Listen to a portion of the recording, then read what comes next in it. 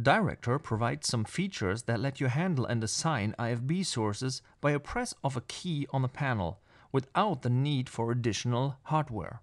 To configure IFBs, you click on the little IFB button in Director's toolbar. The IFB table shows up. It has 10 columns. This is where you configure your IFBs. The order of these columns can be rearranged and might be different in your Director. With the right click on a column, you can also rename it. This might help you to change the column names to something that would be more common in your production environment. These names are stored in the configuration. In my case, I would like to change the column Input to PFL. Let's look at the columns one by one. The first one is just a number.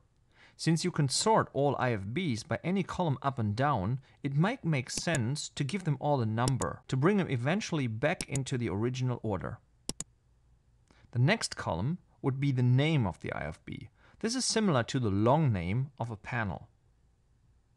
The key label is like the local 8-character label of a port.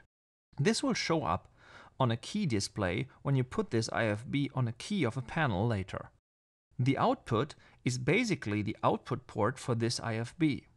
This can be a physical port where you connect the in-ear monitoring of a talent, or in case you use this IFB for a phone line, this would be your virtual 4-wire, which represents the phone line of your phone codec.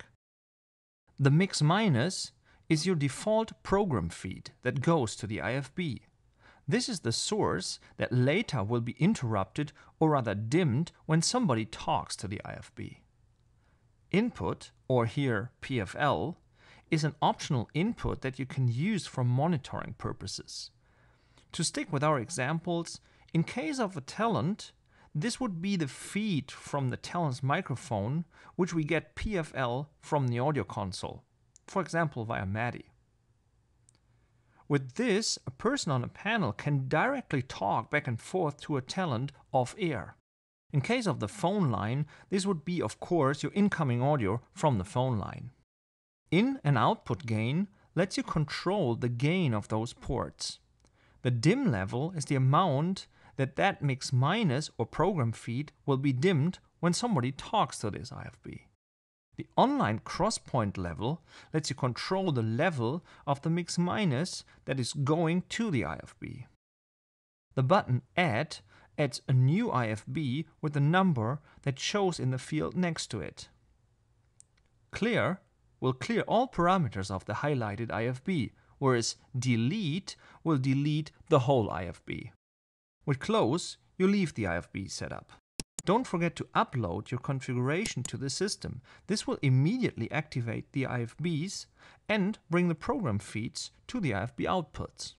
You will find those crosspoints as little green triangles in the crosspoint view. To learn how to set up IFBs on a panel, watch the IFB assignment and key panel setup video tutorial.